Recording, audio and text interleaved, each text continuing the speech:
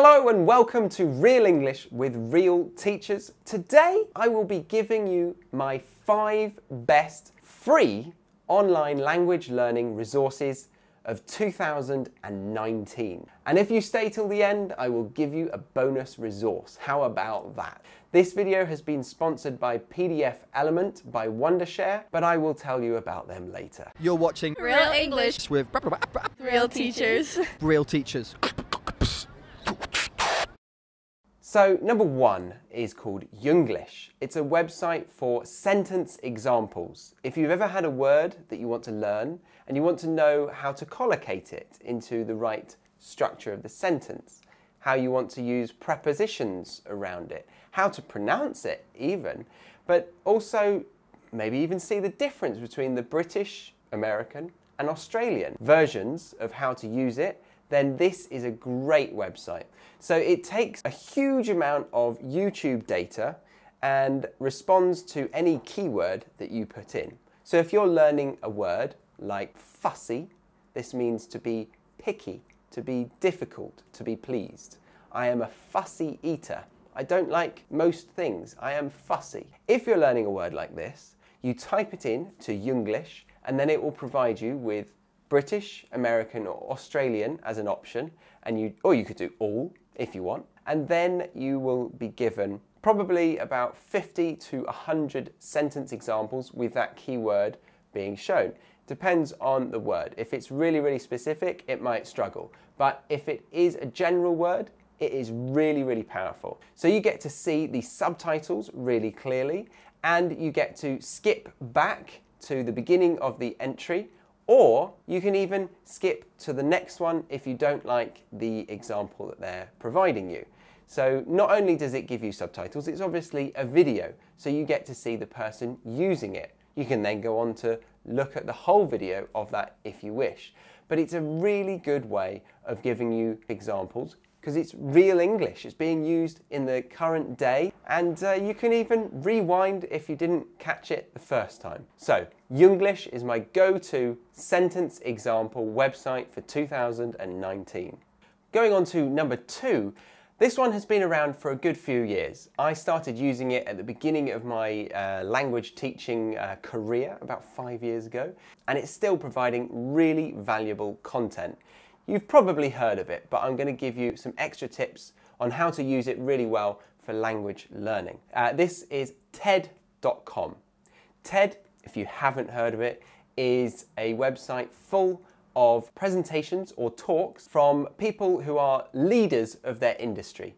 Normally, it can be more junior positions, but it is certainly people who are inspiring ideas about their niche, about their area of work. Now, this is fantastic for general education, but it's also really good for language learners. And because you are learning English, I'd say you have a small advantage over people who are learning other languages. There is so much content out there that is spoken or written in English. And that means that you can connect with an idea that inspires you, that inflames motivation and passion whilst learning English. So if you like to learn about meteors in space, if you like to learn about the nature in Africa, if you like to learn about politics in New Zealand, then there's probably that for you on TED.com. So let's go into the features of the website. Firstly, you get to slow the speech down. If it is too fast for you, you can slow it down and enjoy a more comfortable speed. Secondly, you've got subtitles. Now, most websites have subtitles as an option, but because it is quite a selective website, they don't just allow anyone to upload. It is controlled, and they spend a lot of time on making sure that not only the subtitles, but the transcripts are accurate. So it's very powerful for a language learner because if you don't know a word, you'll always be able to see what the word is in the subtitles or the transcripts. And moving on to those transcripts, there is an option to go directly to the whole transcript to read on your own if you just want to do some reading practice, or you could simply read along as it highlights the line as it goes through the speech. But I use it in lessons a lot of the time to read with a student and paraphrase and to create conversation throughout the transcript. So transcripts, subtitles, and the fact that there is a huge amount of topics there makes TED.com my second choice for online language learning resources. All right, on to number 3. My third online language learning resource that is free. It does have a premium version, but it definitely has a free version that is very, very capable, is Grammarly. Now, I use Grammarly, even though I'm a teacher, I'm a native. Grammarly is your writing assistant, your digital writing assistant, and it helps improve your grammar within your writing.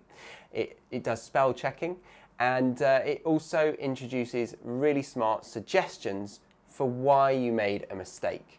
So it started as a web editor, but now it's pretty much available on all digital devices in all areas as well. You could integrate it into your emails, Facebook Messenger, even your social media posts, and obviously on your Word documents and anything online. So it's covered pretty much all areas. And the app that you can download onto the desktop has a really nice user interface that allows you to go through the mistakes really, really easily and identify why you're making those mistakes and give you some suggestions.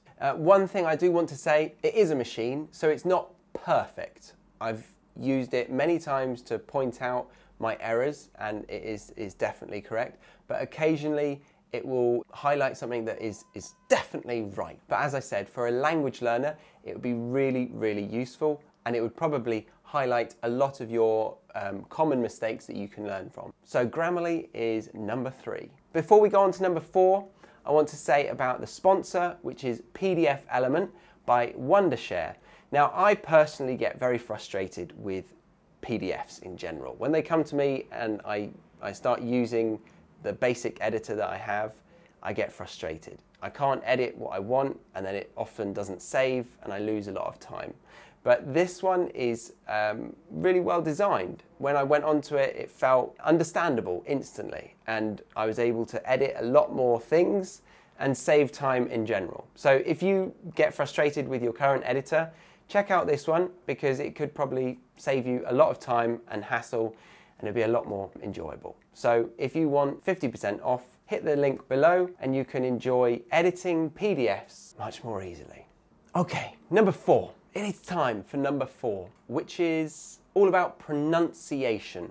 You obviously know that English is not pronounced how it reads. The letters don't add up. They don't make sense. God help me, if only there was a website that had locals recording their voices and uploading them to a database for you to search a word and have multiple accents and dialects at the click of a button. Well, Forvo.com. Forvo is a website that has exactly that. So loads of people have been uploading their pronunciation of each word in the English dictionary. And it's not just words, it's also phrases and idioms. So you could probably learn quite a few phrases around each word that you search. But what I really like, what I love about this one, is that you get to see the exact location, not the address, not the postcode, but you get to see the area at which that person is from. So if you type in a word, you'll be able to see if it's American or British or other. It separates them nicely. And then if you scroll down, you get to see the map, and the map shows you if they're from the north of England, if they're from right in the middle of London, if they're from south, down Cornwall area. So you really get to understand where that person is from and how that word is pronounced from that area, which is really powerful considering the variety of accents and dialects that we have in the UK. There's another feature on this website that I quite like. It's called the events site, and it puts all of the pronounced words into correct events that are happening at the moment. So right now, I think there's a Halloween event. so you can learn how to pronounce all of the vocabulary around Halloween. There's also sporting events. And then there's even pop culture and TV, like how to pronounce Game of Thrones names correctly. So there's a lot in the events section. And finally, there's also a Forvo travel app that gives you useful travel phrases to survive in the country that you're going to. So if you're also learning another language, this would be really useful for you. And it goes into specific regions, like the Basque country. It has its own specific useful phrases for traveling to the north of Spain, in the Basque country. So there we go. That is your Forvo is your fourth recommendation from me. All right, time for number 5. We've used it quite a lot in our channel actually. I don't know if you've noticed, but we provide flashcards for people to revise the vocabulary from our videos. This is Quizlet. Quizlet is an online flashcard system. So you remember those days where you used to write a word and then the definition on the back, and then you'd flip that card round and try to remember it. There are a couple of powerful features of Quizlet. This is why I like Quizlet so much for language learners. One, you can create your own pack. So you can revise for a lesson by putting in the word that you learned, and then you can define it. But they also include an autofill, which is not just like a standard dictionary, but it's a human created definition. So if somebody has also done the same before you, and there are a lot of users on this now, it will autofill with a really memorable way of learning it. You can also add pictures to the definition to increase your likelihood of remembering it. And if you're feeling lazy, you could type in a topic like holiday vocabulary, and it will probably have a lot of Quizlet flashcards already created by other members, because you usually put your set as public so other people can access it on their own account. So it's got a great community around it, so you can benefit from that community's hard work by searching the topic and then downloading that pack. Now, it's gone further than just the traditional flip the card over and see if you remember the definition. It's got the controlled exercises like that, up to multiple choice quizzes, and then all the way to free practice where you have to type in the definition yourself and play some crazy interactive games that allow for variety that enables you to continue learning in a fun, dynamic way. So there we are, your 5 free online language learning resources in 2019. I hope you enjoyed them. I hope they were useful for you. And because you've got here, I'm going to give you a bonus one. It's unfortunately not free, although it has a trial period, but I really, really believe in it, and it's great for listening practice, and this is audible.com. If you're like me and you like listening to books, then Audible is really, really good. Audible is a really powerful, extensive library for you to choose from, and again, connect your passion to language learning. And they also have a feature on the app of slowing the speed down or speeding it up, so you can get through the content at your own pace, which is really nice. They also have originals, Audible originals, that give you access to more content if you have the membership. I would just suggest the 30-day trial. It's free and you get 1 credit, I think, and then at the end of that you can quit. But yeah, give it a go for 30 days. The link in the description. It is an affiliate link, so don't kill me, but I have tens of different books on my app. I've used it for years, and I think every language learner could benefit from this. So yeah, check out Audible and all of the other 5. So to recap, we have Younglish for your sentence example, TED.com for your listening and reading in the transcript. Number 3 was Grammarly, so that helps correct your digital writing. It can't do paper analysis, although if you were listening, you could probably use the OCR technology and then get it on your computer, edit it with PDF Element, and then get onto Grammarly. Number 4 was Forvo. That is all about how to pronounce words and be specific to the region or the country. And number 5 was your online flashcards with Quizlet. So there we go. Hope you enjoyed that video. I know it was obviously a different type of video to our standard Real English with Real Teachers. We will be keeping the conversations going between me and Harry. He will be coming over to Australia soon, and we will be doing our first Australia residential course. And there's also a link in the description box for you to sign up to the newsletter, letting you know when we will be doing it and where it will be. All right, that's enough from me for now. Just remember to like this video if you liked it, dislike it if you disliked it. I want to know, what's your opinion? Give us a comment, tell me what you think is your favorite piece of advice from this video, and subscribe if you haven't already, because we've got a lot more videos coming your way. Bye for now. And don't forget to follow us on Instagram to get more day-to-day posts and stories helping you learn English in more dynamic and interactive ways.